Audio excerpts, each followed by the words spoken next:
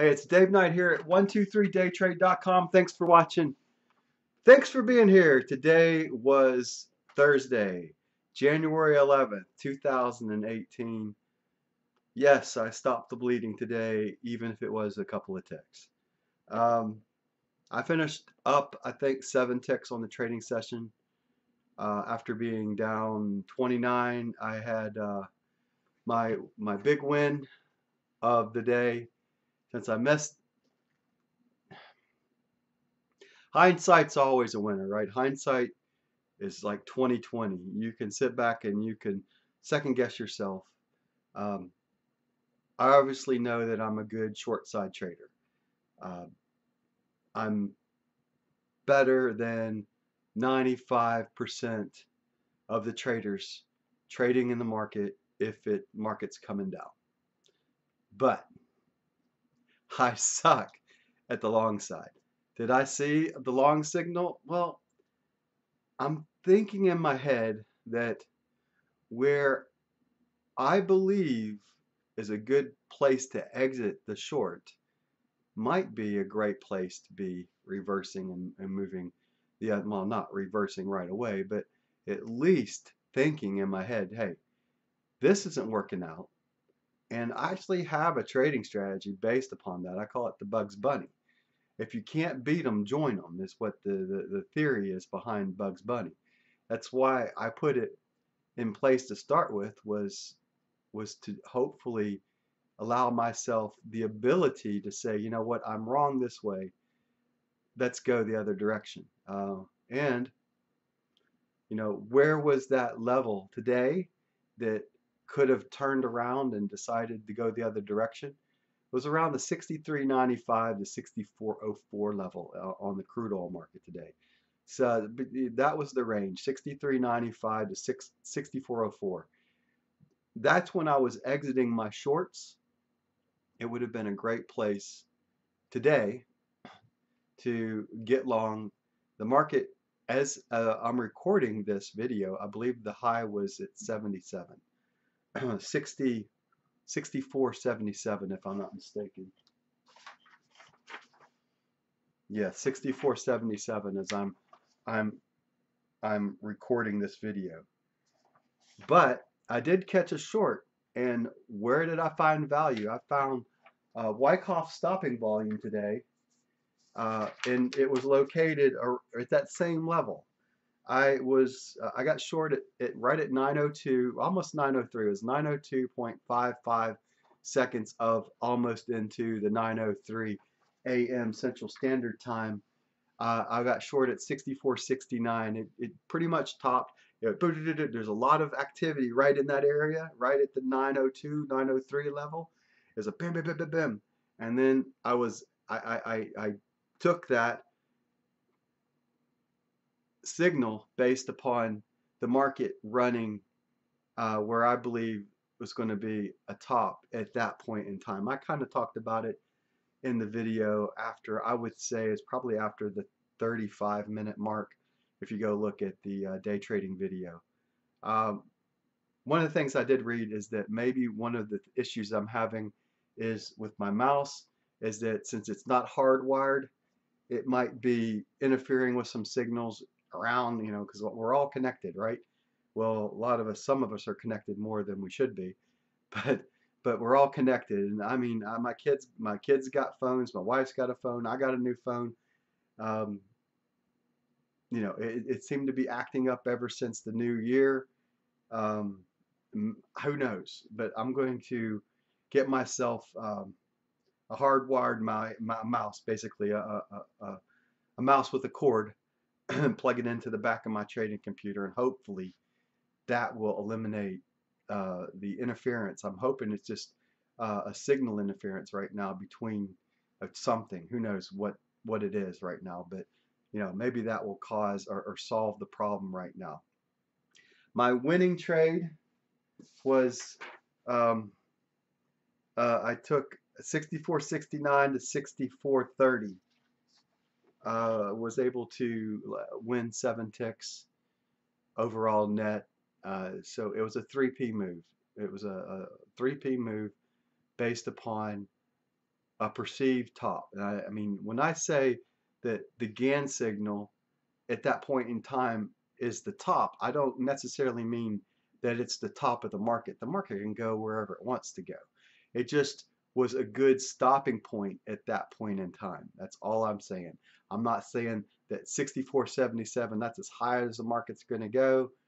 I don't believe that we've had enough uh, blood in the water yet on the short side to stop the long side movement right now. So I came in today thinking today was going to be a really nice trading on the short side. I thought that we were going to reverse and head down to around the 62.5 level today, and it went the other direction. So yeah, it went the direction. My thinking was incorrect in how, I don't know. My bias is obviously short side. I'm going to catch those shorts when they come along. I just, if I can learn to stay like today, if I can learn to stand aside, if I miss that, because I don't like to chase the market, right? If I miss that trade, I don't want to chase the long. So that's the whole point of me not going long. If I miss it and it's like, wow, it's really powerful, it's going up.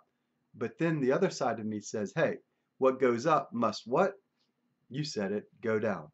So, and I know the market falls a lot harder down than it goes up when it does finally roll over and come down.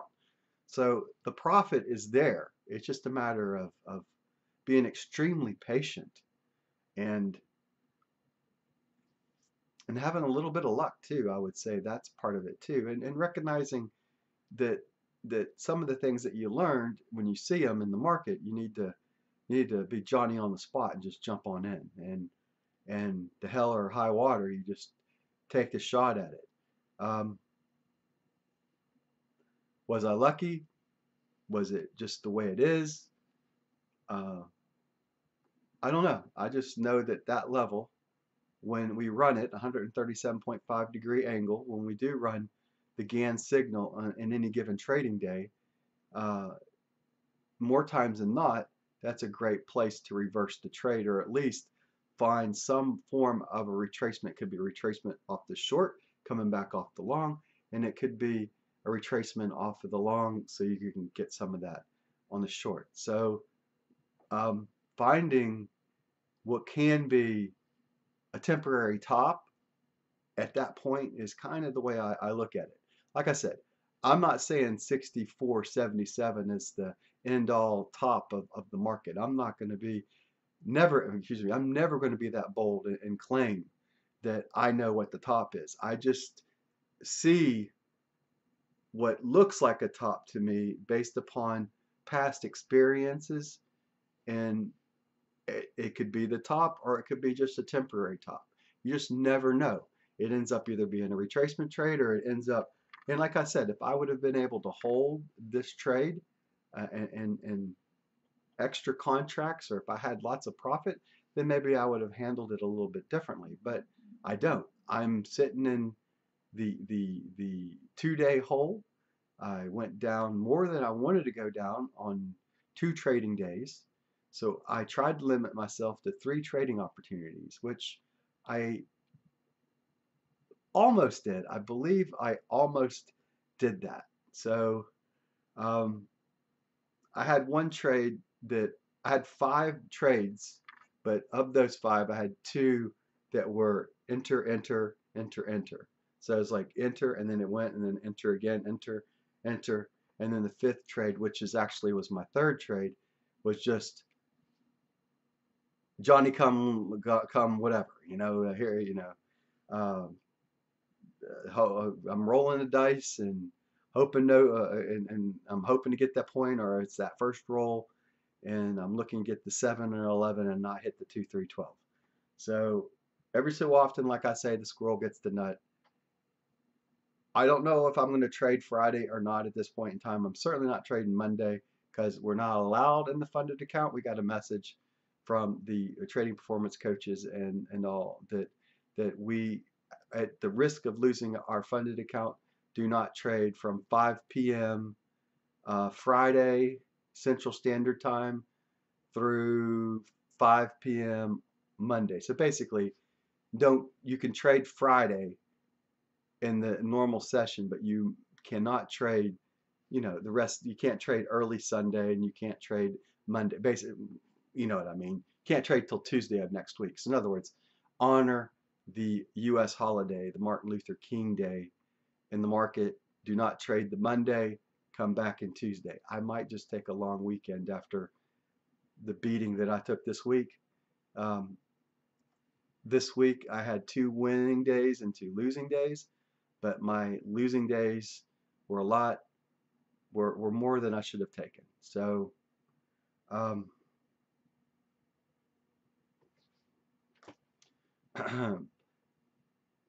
back to the drawing board, keep working hard, keep trying to do my best. I definitely have read everyone's comments and feedback, but I kind of looked over them very briefly because